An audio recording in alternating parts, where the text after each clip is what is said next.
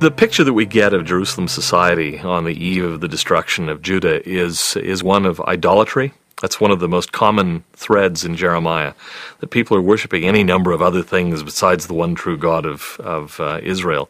There were several theological changes that were going on in Lehi's day.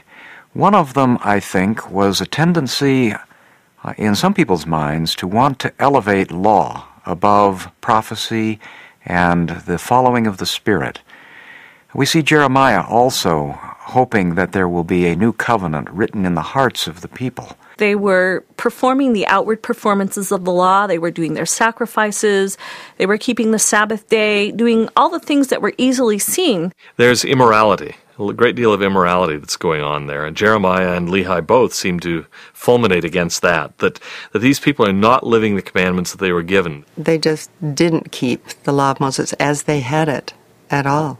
There's a great deal about social injustice in Judah, that you had an arrogant ruling class linked with Egypt in a lot of ways. In this sense, Lehi is a very interesting figure because he has those links with Egypt. It's clear that he does. His family comes from that kind of upper crust background. He's got money, he's got the proper education. But unlike other people of his social class, he rejects the reliance on Egypt. And that's what's really striking. They were ignoring the widows and the orphans. They were downtrodden the poor. They weren't sharing of their substance. They're focused on their riches and forgetting God, not living the spirit of the law that was given to them. Lehi's prophecies consisted of two main thrusts. One had to do with the destruction of the city, if people did not repent. The other, of course, had to do with the Messiah. Both parts of his message made people angry. Lehi would be saying, in effect, it's hopeless. The Lord is not going to intervene on your behalf. You have sinned. If you repent, you might be saved. But they say, what do we have to repent of?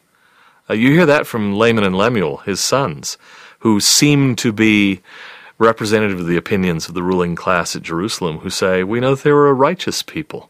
People in Jerusalem were good people. Jerusalem's not going to be destroyed. The general setting of Jerusalem in its ancient Near Eastern context was one of great vulnerability.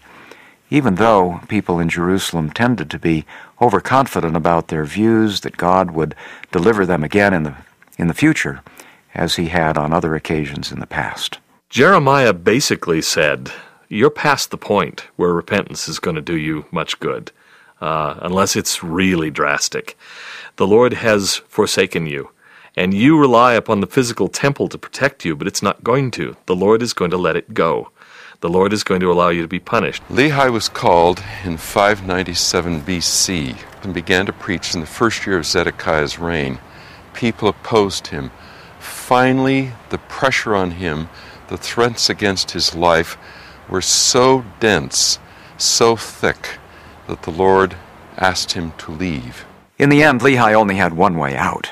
He couldn't go to the north or the east, where Babylon was. To the west lay the Mediterranean.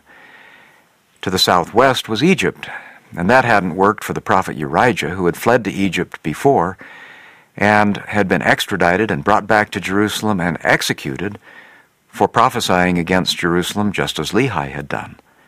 The only way out was to the south, into Arabia.